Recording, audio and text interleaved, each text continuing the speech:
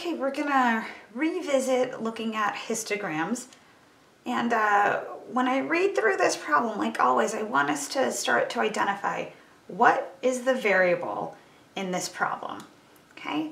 So the authors of the article, Behavioral Aspects of the Raccoon Mating System, Determinants of Consortship Success, monitored raccoons in southern Texas during 3 mating seasons in an effort to describe mating behavior. 29 female raccoons were observed, and the number of male partners during which the time the female was accepting partners, generally 1 to 4 days each year, was recorded for each female. The resulting data were as follows. So we see all these data points, all right, and it says let's make a histogram for the raccoon data. All right, so let's take a step back. What is the variable in this problem?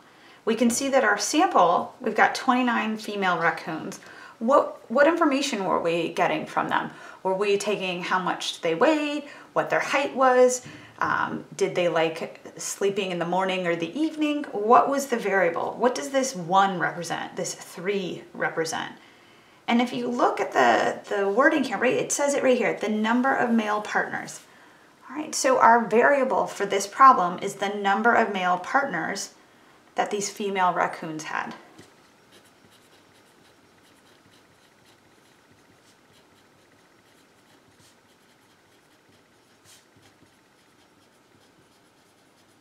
And the units for this are just the raccoons, right? So this raccoon had 1 partner. All right, this one had 3 partners, 2 partners. This one was having a good time, 4 partners that year. All right, so we've got our variable. It's discrete numerical, but we can make a histogram off of that, and that's what we were tasked with. Now, I tend to, when I get data like this, and I've got 29 data points, I'm gonna make a little frequency table. It helps me figure out how I wanna scale my X and Y axes. So I'm gonna make a little frequency table. We talked about frequency tables back in chapter 1. I'm gonna make my own right now. So if I make a little frequency table, and again, I could opt for frequency or relative frequency. I don't really want cumulative frequency. It didn't ask me to make a cumulative histogram, just a regular old histogram. So I'm always going to put my variable here. So number of raccoon partners. I'll just write number of partners because I'm going to run out of room. Number of partners. Oops, and I still can't spell. All right, and then we'll put frequency here. Okay. In terms of my spread, I can see that the lowest number of partners was 1 and the highest number of partners was 4. So my spread here goes 1, 2, 3, 4. Okay, that sounds good. Now let's start counting up how many of each I had. It looks to me like 1 is the most common, so I'm actually going to go the other way. So how many raccoons had 4 partners? We had 1, 2, 3, so I'll put that for their frequency. How many raccoons had 3 partners? 1, 2, and 3. And I'm actually going to make some horizontal lines just so it's clearer for me what's going on.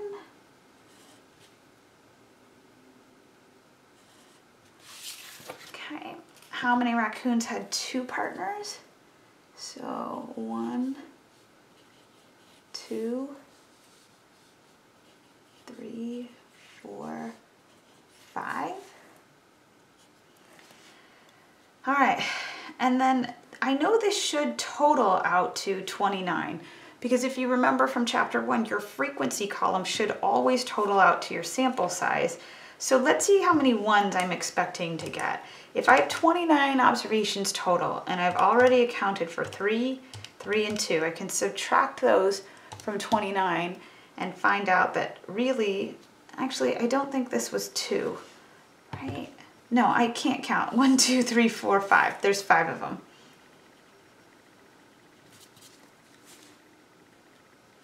Okay, let's retry this. All right. I would have eventually caught my error once I counted all the ones and noticed they didn't count, total to 29. That's why I have these little checks in here. It's good to have them. You make mistakes, or I sure do. So 29 minus 5 minus 3 minus 3. So I think I should have 18 here. So let me count. 1, 2, 3, 4, 5, 6, 7, 8, 9, 10, 11, 12, 13, 14, 15, 16, 17, 18. Yep, 18. And that total, and you didn't have to do this, but it's always a good check, total would have been 29, okay? I've got all of my raccoons accounted for. Now again, just to kind of rehash what we did last chapter, if I wanted to convert these whole numbers to relative frequencies, to percents, I could divide by sample size. So I could divide all of these by 29 and get relative frequencies. If I wanted to accumulate this information and find the cumulative frequencies, I could zigzag. I could also find cumulative relative frequencies by zigzagging off of the cumulative frequencies, okay? All right, but for making the histogram, this is all I need, all right? So this first column is your x-axis, right? Because your variable always goes along your x-axis. This second column will be your y-axis, because in histograms, we have frequency or relative frequency along that y-axis. So let me start putting this histogram together.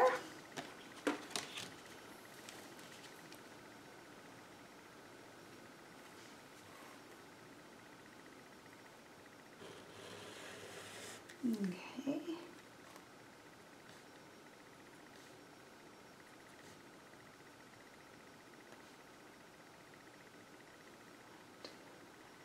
All right, so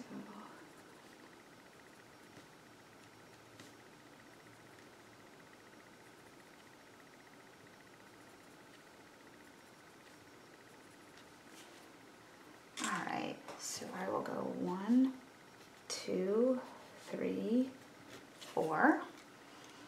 All right, and on the x-axis, I'm going to put my variable. So this is number of male raccoons.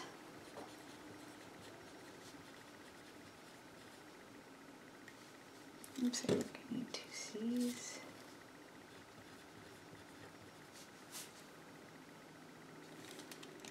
I should say number of male raccoon partners.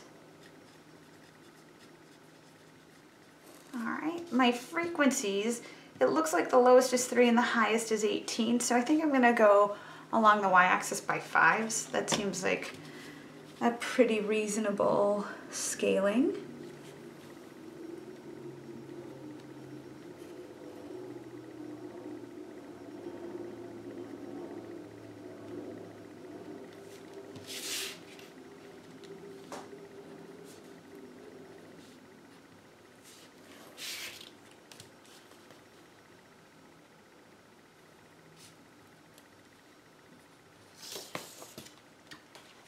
In terms of the y-axis label, you could write the word frequency here.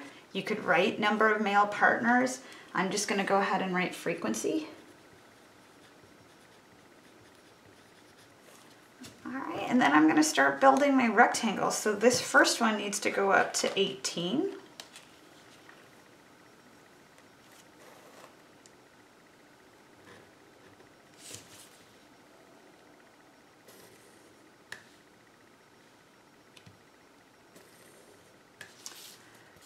The next one, for 2 partners, there were 5, so let me go ahead and put this rectangle up to 5.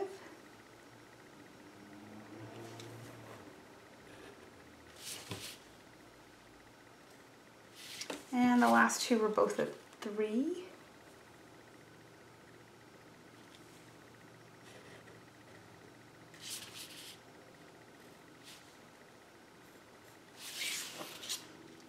You don't have to, but I always like to, so I put the heights here. I think it's a nice addition as you go through this. If I'm taking a look at my histogram, so far I'm feeling pretty good, right? I've got my x-axis scaled and labeled. I've got my y-axis scaled and labeled. I could use a title, so I'll do it. This is behavioral aspects of the raccoon mating system. So you take a stats class, you learn a whole lot about how raccoons mate. behavioral aspects of the raccoon, mating system. Okay, and that is a great looking histogram that I drew by hand, right? I haven't used my calculator at all. We'll use our calculator in just a little bit, but all this is by hand, okay? In terms of what I can do over on my socks, let's just start keeping track of what I know about my socks. And I don't know that much because we haven't gotten to most of this vocab yet. But for right now, on this last S, I definitely know the S, I know the spread, and I know the range.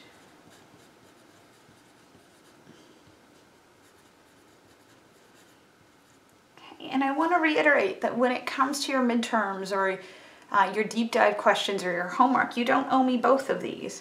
You only owe me one. Pick one. I usually pick the range. But the spread, it looks like the low to high was 1 to 4 raccoons. Oops, I keep wanting to put 1C in the word raccoon. And the range was 3 raccoons. Or 3 partners, if you want. Okay. In a moment, I will show you how to do this on your calculator. We are going to practice describing our distribution with socks. I can only do the S so far. Like I said, when we get to the end of this chapter and we have all of this vocab under our belt, I will come back and we'll go through all of these together, all of the SOCSs. All right, how many raccoons had 2 or fewer partners? So if you have 2 or fewer partners, that means your variable was you had 1 partner or you had 2 partners, right? That's what that means, 2 or fewer. So if I look at this, right, how many raccoons had 1 partner? That frequency count was 8. How many raccoons had 2 partners? That frequency count was, 5? So what is the answer to this question? The cumulative frequency is 23. So 23 raccoons. I'm going to squeeze the units in here.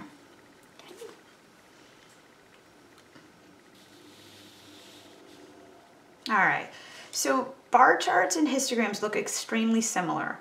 Bar charts deal with categorical data, while histograms deal with numerical data. Bar charts may have spaces between the categories on the horizontal axis, but histograms never have spaces between the bars unless there's no data for that particular value. Let's say there was a gap, right? If for some reason we had 1, 2, 3, 4, no raccoons had 5, but a couple had 6, I might have a gap in the data. That would be the only time there was space in the bars, but you can see that these bars are touching, where back when we were dealing with categorical data and officially bar charts, we had spaces between the rectangles. But in a histogram, we don't have the spaces unless there's a gap. Histograms can also have relative frequency along the y-axis. So for this particular problem, I left it with frequency, just because that's what I had crunched.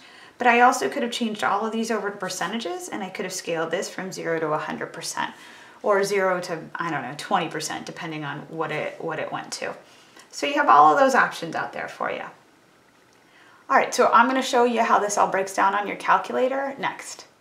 Hey guys, let's go ahead and try and make this histogram on our graphing calculators. I'm going to show you 2 different ways of doing it. The first one is going to be when we have our variable values in L1 and our frequencies in L2. And then the second way is where we just list out all of the raw data in L1. So let's do it, I think, the faster way if you have that frequency table. And when we were doing example 3 by hand, we did have a frequency table. So let's go put our data into our lists, right? We always start with data entry. So I was looking at the number of male raccoon partners. So that data spread out from 1 to 4. Right? And we also had the frequency count because we had 29 raccoons. 18 of those raccoons had 1 partner, 5 had 2, and then 3 on the others. Right? So we've got our data entry. So once you get your data entered, the next thing you want to do is set up your stat plot. Let's see where we left off. So if I'm looking at this, I have 1 plot on, 2 plots off. That's great. I only want to make the 1 plot right now. But if I look at what I do have the histogram. That's also good. But I've got L1 against L3. I need to change that to an L2. So let me go in here. Oops, excuse me. Let me go in here and edit that out. So I'm going to change this to L2. So what I'm saying is I want 1 to show up 18 times. I want 2 to show up 5 times. I want 3 to show up 3 times. Or I want these data values represented these many times, right? These are the frequency counts. So I've got this going on. I've got my stuff set up. So once you get your stat plot set up, we're going to hit zoom 9. And if history is going to repeat itself, I'm going to get that little error menu. So let's see, or not error menu, but yep, there it is. It's popping up again. Still don't know why. It's happening a lot more often on my online version than it does in my actual, this one. All right, so let me go back to my home screen and then I will hit zoom 9. All right, now you can see I have some spaces between the bars. And if I scroll back up here, when we did this by hand, I didn't have any spaces between the bars. And again, zoom 9 does the best it can, but it's not perfect. So let's go look at the window that we're using. All right, so I'm going from 1 to 4.5. That's not too bad. My data values go from 1 to 4. So maybe I'll just extend this a little, go 0 to 5, so I have some space on each side. But here's the real reason we were seeing those gaps. They were making a rectangle every half a unit. And our data isn't separated by half a unit, it's separated by a whole unit. Right? We went from 1 to 2 to 3 to 4, not 1 to 1.5 to 2 to 2.5 to 3 to 3.5. So it's your X scale that's causing the most problems. I'm going to adjust that to 1. And whenever you adjust your scale, or any part of your window, don't hit zoom 9 because it'll just go back to where we started, hit graph. So now I have something that looks a little bit more like what I'm seeing over here. I mean, I love making my graphs look good. I notice it's not quite symmetric, right? I've got this empty space here, which I should because I had no raccoons with 0 partners. I would like there to be a little bit more space over here. So I'm going to change my X max to 6 just for symmetry reasons. You do not have to do this. This is my thing.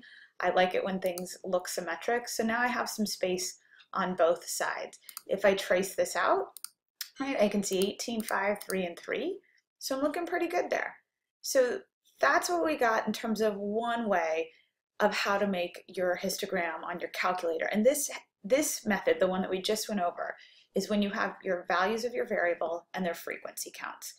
But it took us a little bit of work, if we scroll all the way back up, right? It took a little bit of work to count all of these out to actually find there were 18, 5, 3, 3.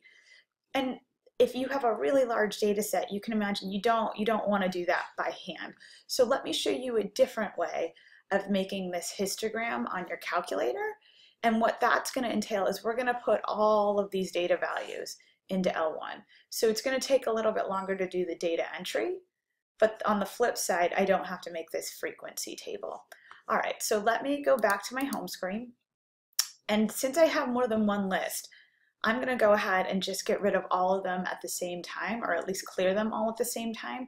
So I'm going to hit second and the plus sign. That'll call up my memory menu. And if you look at option 4, right, clear all lists. So if I just hit 4 and hit enter, it's going to clear them all out. And now if we look back in here, it's empty. All right, so with that, you're going to have to give me a moment. I got to enter 29 data points. I'm going to clear this side out because we got a lot over there. All right, so here I go. I'll probably clear it out after all the data entry also.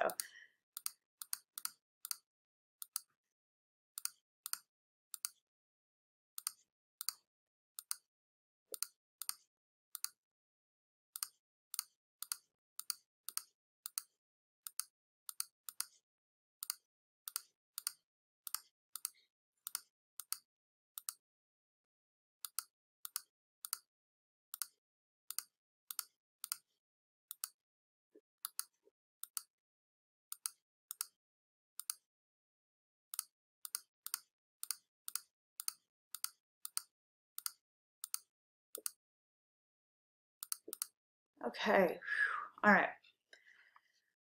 Look at all of that. That's kind of pretty if you take a look at it. It's nice and symmetric. So if I'm going through this, I see that 30 is my first empty cell. That's a good thing because I did have 29 female raccoons. So I think I have my data in there. I hope I didn't make a typo. We'll see if I made a typo at the end. If I don't get the correct looking histogram, then I have some kind of data entry typo. All right, so with this, I'm going to clear the history, done my data entry. It's time to go look at my stat plot. So what you need to adjust here is an L1 versus L2. That was when you had the values of your variable against a frequency count. You still have the values of your variable here, but your frequency count is not L2 anymore. So let me go in, I keep hitting that button. Let me hit second y equals again. Let me go into this stat plot. We want to change our frequency list. We want every number that I put into L1 to be represented once because I entered all 29 data points. So I need to change this to the number 1. And if you look right now, you'll see that flashing A over that my pointer. That means the alpha key is on, which also means if the alpha key is on, if I hit 1 right now, it's going to give me a Y, right? And you don't want a Y, you actually want the number 1. So if you want to get the alpha key turned off, quite literally hit alpha. And when I hit alpha, you're going to see the A go away and it's just going to be a blinking black rectangle, right? So now it's just the rectangle blinking. And when it's just blinking like that, when I hit this button, it's going to give me the number 1. So your options, if you ever have just the regular blinking rectangle, whatever is printed on the buttons will pop up. If you hit second, you'll see the little up arrow. So if the up arrow is activated, anything that you hit on the buttons will show the blue version, right? If I hit alpha, now the A is flashing. So when the A is flashing, you know anytime you hit the buttons, you're going to get the green option. And like I said, I want the number 1 here, so I'm going to get to the black rectangle when I hit 1. Hit enter in there to save it, and as soon as I save it, as soon as I hit enter, you see it just flash back to A. That's all right. So I'll try and hit zoom 9. Pretty sure I know what's gonna happen. There it is. All right, so I think I'll probably just stop trying that and hit zoom 9 from this scale, or from this this screen. Now again, I've got the same problem, right? I've got the gaps because our X scale, if we go to our window, is 0.5, and I don't want 0.5. So I'm going to go adjust this. If I remember from just a moment ago, I think we did 0 to 6, and then I was going by 1. Yeah, that's looking pretty good. So now again, as soon as you adjust your window, don't hit zoom 9 because it'll go right back to what we had before. So I'm going to hit graph. All right, and that's looking pretty good. There's my histogram, right? It's looking properly labeled, all of that fun stuff. Just keep in mind, let me scroll down here, that if you were ever going to actually make a graph for me, let's say on your midterm, you want to make sure you label your x-axis, and your variable should always show up on your x-axis. So you see it right here, number of male raccoon partners. When you're making histograms or bar charts, you can either have frequency or relative frequency along that y-axis. So there's the bar chart, excuse me, there's the histogram with the spaces between the bars. There I am after I've adjusted my window properly.